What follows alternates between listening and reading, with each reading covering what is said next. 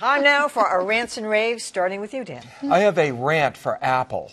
Apple complying with a demand from Chinese authorities has removed the New York Times from their app stores in China because the Chinese government doesn't like the coverage that the New York Times has been giving to China. Can't believe they would go along with that. Yeah, I mean, you know, to an extent, you do have to comply with the laws of the country you're doing business with. I get that.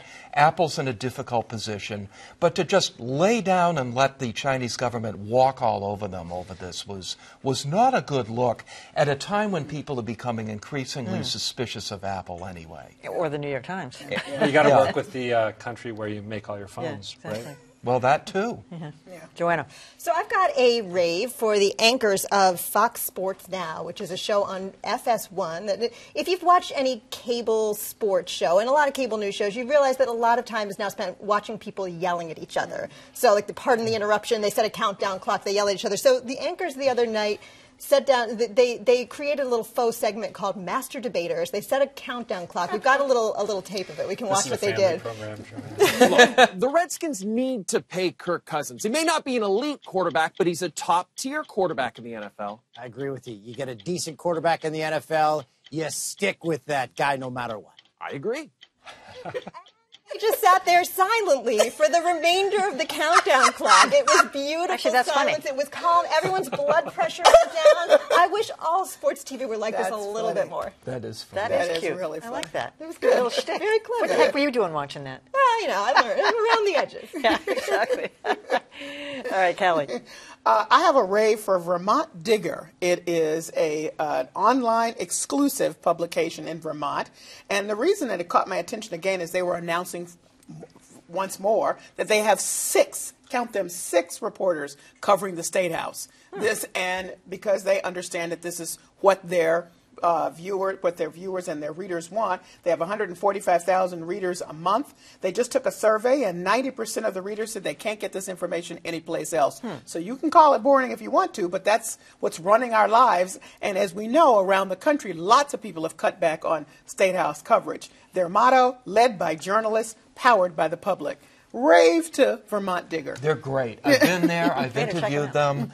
They've also expanded out into some local coverage in areas that are really underserved by newspapers. So good for them. All right, Adam. I want to rave about the BBC for having the guts to air a sketch comedy show called Revolting, which included the segment that we see tease their Real Housewives of ISIS. This has been the subject of great controversy, with some people saying that this is a totally inappropriate subject for humor, given what an objectively horrible entity ISIS is. I think that we're living in a time when it's nice to see news organizations being brave enough to satire in a very pointed way. Makes you laugh, makes you wince. I'll defer to our viewers on whether it's funny or not, but I admire their gutsiness. Do you have a clip? Well, no, I actually do not. We do. Think we do we have a clip? Yeah. Oh, good. I'd love to have let's a clip. play it. Yeah, if we got it. Coming up this season on The Real Housewives of ISIS. It's only 3 days till the beheading, and I've got no idea what I'm going to wear. Abdul seduced me online. He had me at free healthcare. So this is my 6th marriage. I've been widowed 5 times.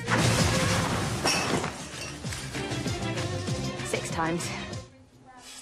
Again, This is pretty gutsy. edgy Fearless. stuff, but I say kudos to the BBC. No, because, I mean, these people could be putting their lives in danger, too. It's a very risky move. But I think it's crucial, as people go back and forth about this, to recognize that when you do this sort of satire of an entity like ISIS, you are not saying that what they do isn't horrific. What you're doing is taking them down a peg or several pegs by having the guts to make fun of them. I agree.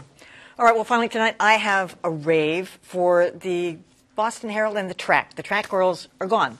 As of last Friday, Gail, the last person on the team, it used to be Laura Raposa, as you recall, and they broke a ton of stories. Can anybody forget the story they broke with John Kerry parking his yacht in Rhode Island to, evade the taxes here? That was a great story. It dogged him, really, for a long time. And they broke a lot of news. The Naked City, and, of course, they got nervous in the end about too many lawsuits and that kind of thing. But Gail, as Gail says, thanks everybody. It was a great ride, and I have to say it was a great ride for all of us too. And congratulations Did you ever pop to up them. in there? Oh, many times. I was in that Naked City once too. I'm not going to tell you which one it was.